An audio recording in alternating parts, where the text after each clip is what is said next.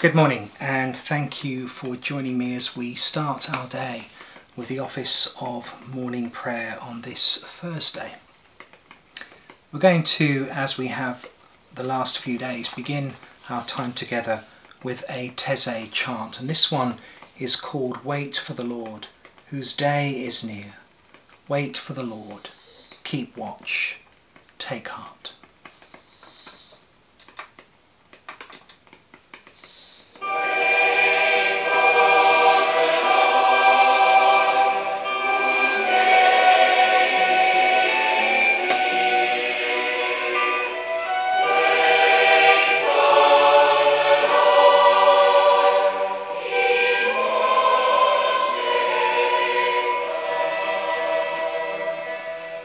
Wait for the Lord, whose day is near.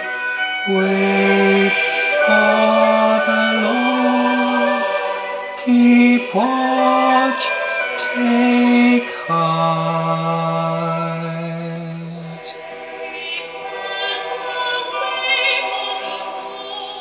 Whose day is near. Wait for the Lord, keep watch, take heart. Rejoice in the Lord always. Whose day is near. Wait for the Lord, keep watch, take heart.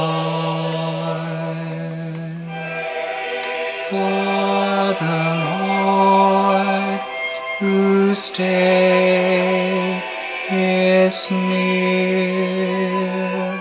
Wait for the Lord, keep watch, take heart.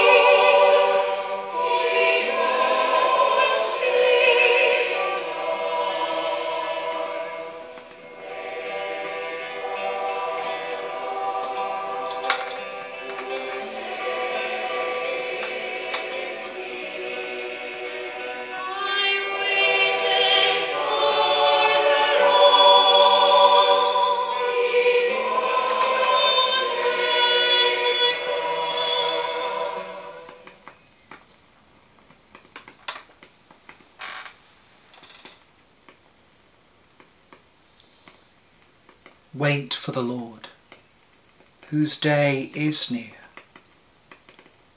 Let us wait for the Lord, keep watch, take heart.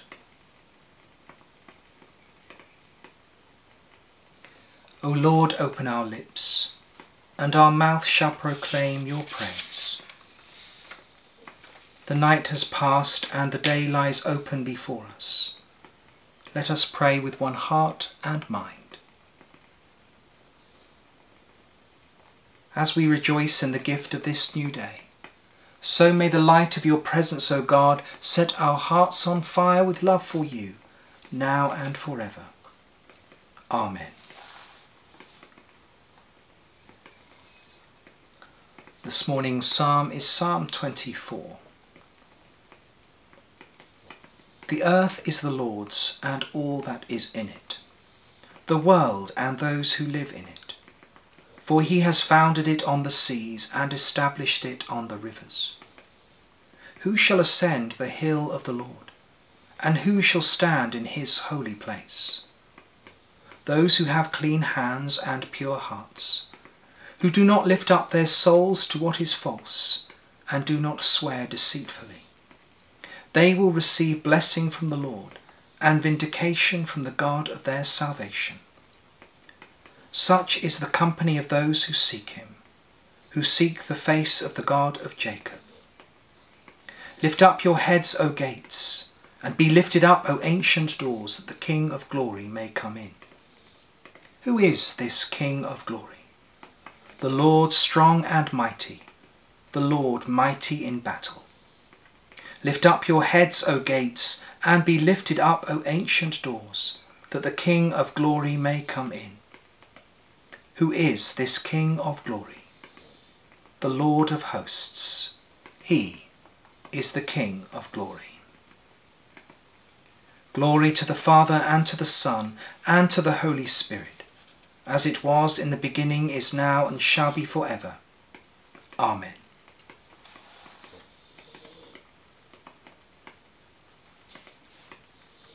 Our Old Testament reading this morning is taken from the book of Ezekiel, chapter 11, beginning at verse 14. Then the word of the Lord came to me. Mortal, your kinsfolk, your own kin, your fellow exiles, the whole house of Israel, all of them are those of whom the inhabitants of Jerusalem have said, they have gone far from the Lord. To us this land is given for a possession. Therefore say, thus says the Lord God, though I removed them far away from the nations, and though I scattered them among the countries, yet I have been a sanctuary to them for a little while, in the countries where they have gone. Therefore say, thus says the Lord God, I will gather you from the peoples, and assemble you out of the countries where you have been scattered, and I will give you the land of Israel. When they come there, they will remove it from all that is detestable, and I will give them one heart, and will put a new spirit within them. I will remove the heart of stone from their flesh, and give them a heart of flesh, so that they may follow my statutes and keep my ordinances and obey them. Then shall they be my people, and I shall be their God.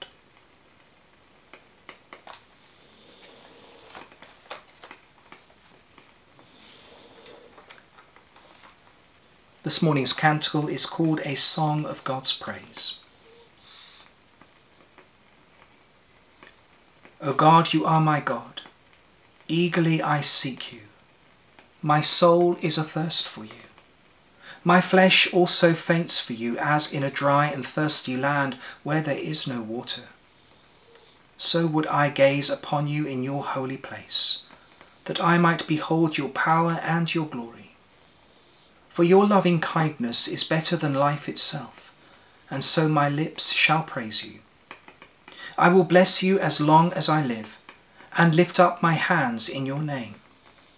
My soul shall be satisfied as with marrow and fatness, and my mouth shall praise you with joyful lips. When I remember you upon my bed, and meditate on you in the watches of the night, for you have been my helper, and under the shadow of your wings will I rejoice. My soul clings to you. Your right hand shall hold me fast. Glory to the Father, and to the Son, and to the Holy Spirit, as it was in the beginning, is now, and shall be forever. Amen.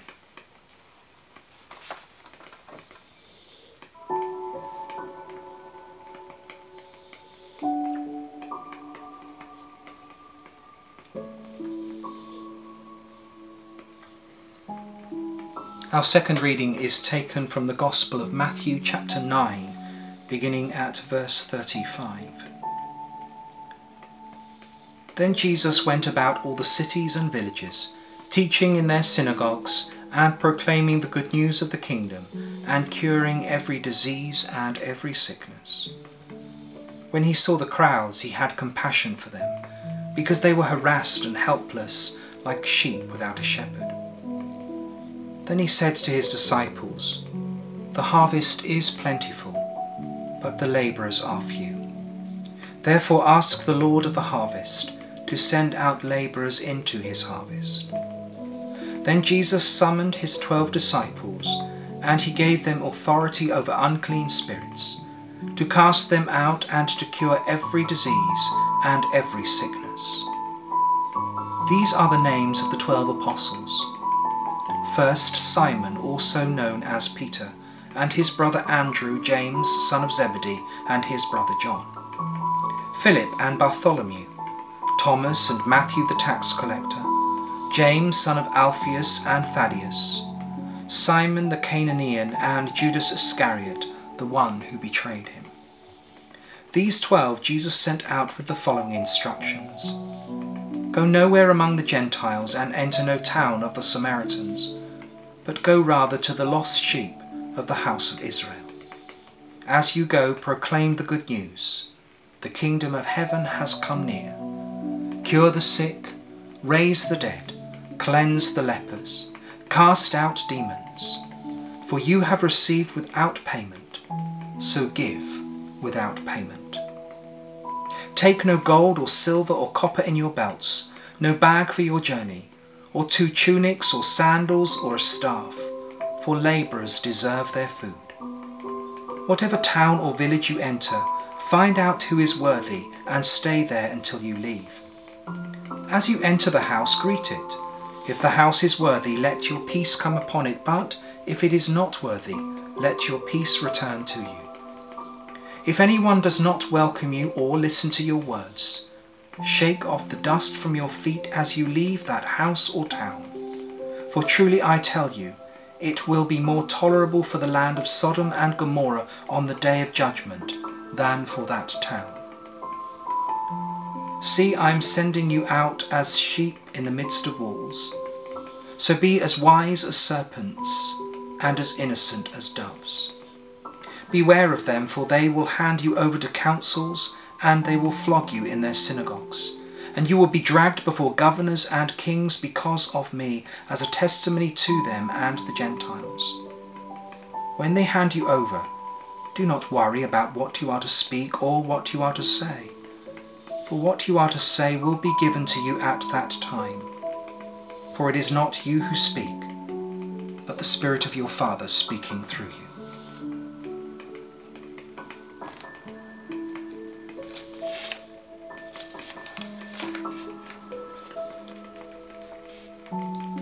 Fear not, for I have redeemed you. I have called you by name, and you are mine. When you pass through the waters, I will be with you. When you walk through fire, you shall not be burned. For I have called you by name, and you are mine. Glory to the Father, and to the Son, and to the Holy Spirit. Fear not, for I have redeemed you. I have called you by name. You are mine. We say together the words of the Benedictus. Blessed be the Lord, the God of Israel, who has come to his people and set them free. He has raised up for us a mighty Saviour, born of the house of his servant David.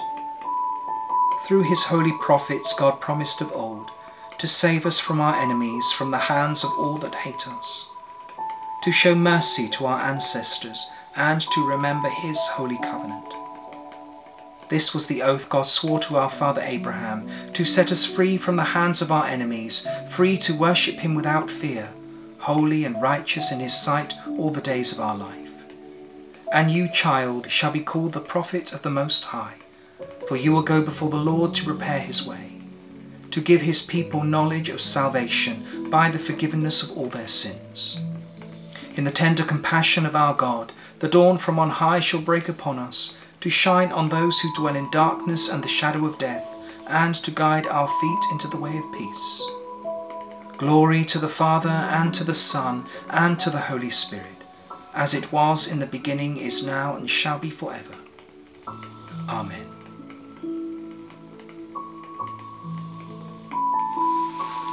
So let us pray.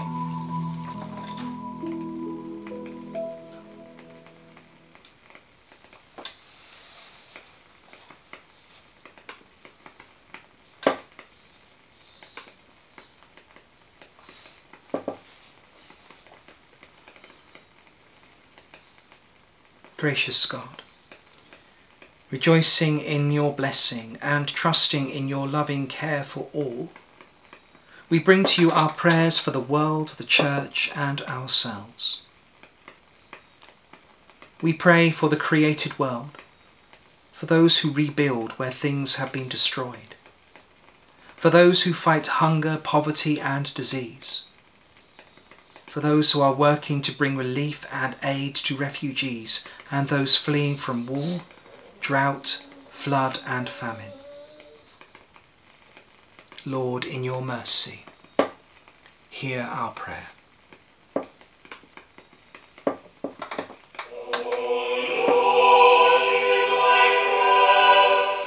O Lord, hear my prayer when I call. Answer me. O Lord, hear my prayer. Come and listen to me.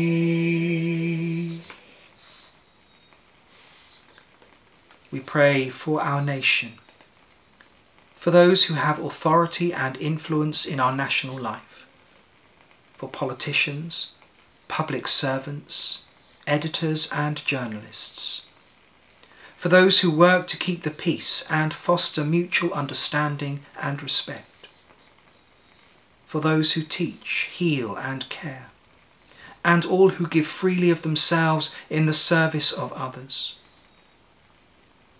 May we all be sensitive to what is right and good. Lord, in your mercy, hear our prayer.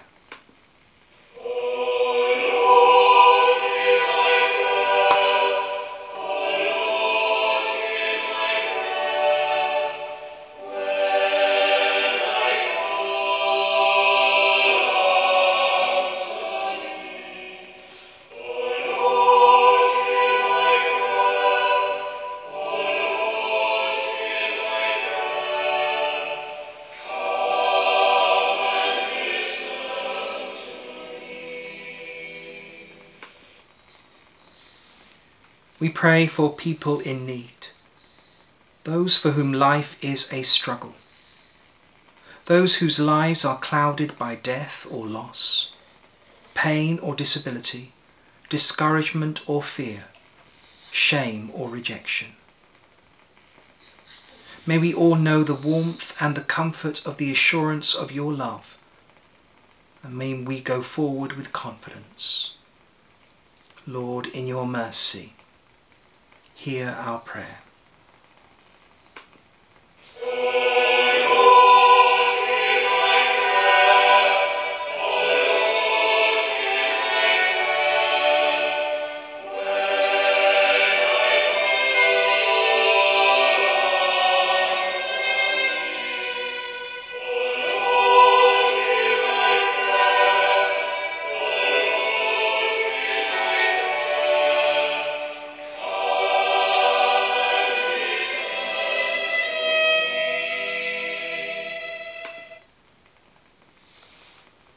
Father, we pray for the Church throughout the world, with all its diversity and differing challenges. May all who profess your name learn to work and witness together, surrounded by that great company of heaven. We pray, Lord, for those at St. Mary's and St. James, as well as the churches of those who gathered to pray with us this morning. Give them strength, that they may seek to be and to do your will. We pray especially this day, Lord, for Anne and Mick Rowland, for Clive Christensen, for Mazarine Babb, for Aidan Miller, for Neville and Anne Henderson, for Colin and Rose Birtwell, for John and Ross and Leslie Frankham.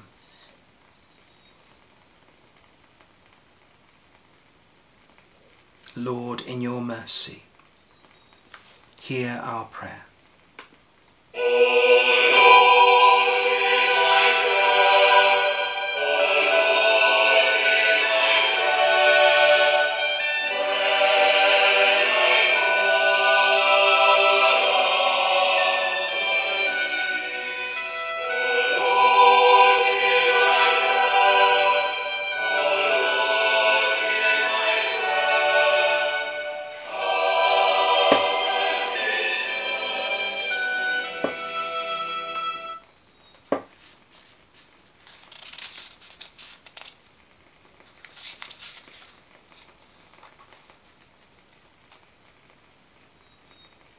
Let us pray with confidence as our Saviour has taught us.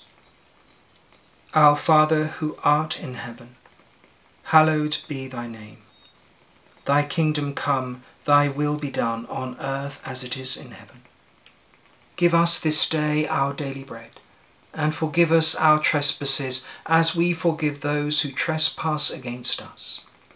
And lead us not into temptation, but deliver us from evil. For thine is the kingdom, the power and the glory, for ever and ever. Amen.